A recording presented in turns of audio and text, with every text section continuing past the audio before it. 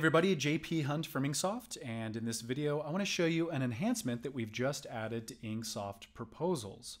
And this enhancement has to do with adding more functionality and capabilities to the Add Custom Line Item feature. So let me kind of walk you through what's new and how you can best take advantage of it.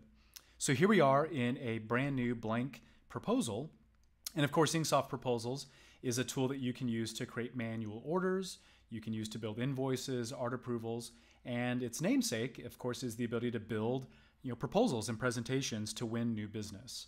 So when constructing your proposal or your invoice, the Add Custom Line Item feature is a handy way to introduce a custom line item, a one-off ad hoc product.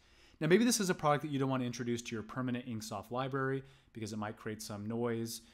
You just want to really have a tool that you could rapidly introduce that product to then get that in front of our customer. And that's exactly what the Add Custom Line Item feature is intended to do.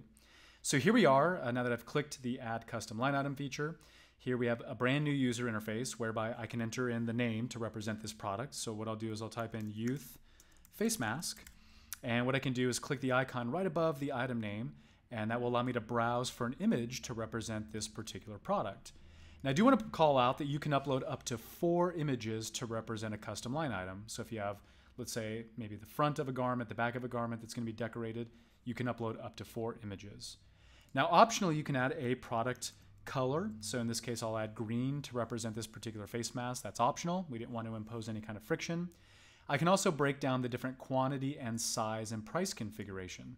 So in this case, maybe I'll add 100 units of Youth, and that's going to be $4.99 for a decorated face mask per unit. And so what I can do is just click Add, and that is a custom line item. It's done. Now I can always come back and I can edit, I can copy, and I can remove. Let's take a look at the edit capabilities, and I want to call out some additional functionality that's available in this new enhancement. Now, probably the most important thing here is to add a line, and this allows you to create different configurations of quantity, size, and price.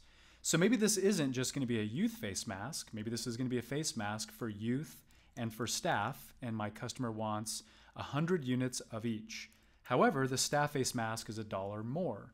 So I can reflect all of that nuance here. In fact, I can even browse for a product image to represent the staff version of the face mask.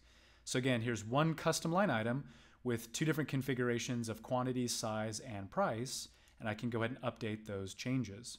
Now, just like when creating products using the other tools that are available in Proposals, like Rapid Product Creator or leveraging an existing product that's already created and saved, of course, I can add notes to give my customer some nuance or maybe do a little storytelling, a little product marketing that would be associated to this particular product. So that's available to you as well.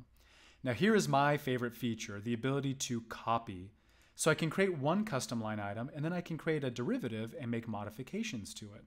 So maybe I want to have 2 separate line items, one for youth face mask and one for staff. That's exactly what these capabilities of the copy function will allow you to do. So I'll come back to the very first one, and I'm going to go ahead and remove the staff face mask, and I'll put in the name youth face mask, and I'll go ahead and remove the image to represent staff face mask. So truly, this is now a custom line item to represent the youth face mask version of this particular product. And I'll come back to the clone and I'll also edit that to make the same changes. I'll remove the image. I'll go ahead and remove the youth version of the quantity, size, and unit price breakdown, and I'll click Update.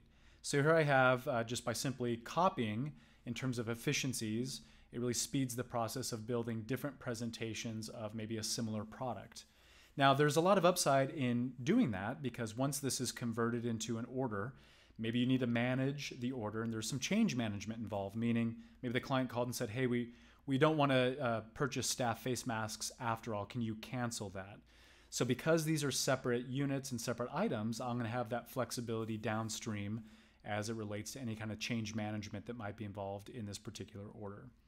So this has been a quick video overview of the new expanded and enhanced custom line item functionality in InkSoft Proposals. Expect a lot of forthcoming new features and enhancements to Proposals. Really excited about some of the things that are in the roadmap that we'll be releasing over the next couple months. So keep an eye out for some sneak peeks and for those announcements. Now I want to call out if you have any questions about this new enhancement or any of the other features or functions that are available in InkSoft, please reach out to this InkSoft Success Squad. We are here to help you no matter what the ask is. Well, thanks for tuning in. I hope you get some value from this new enhancement.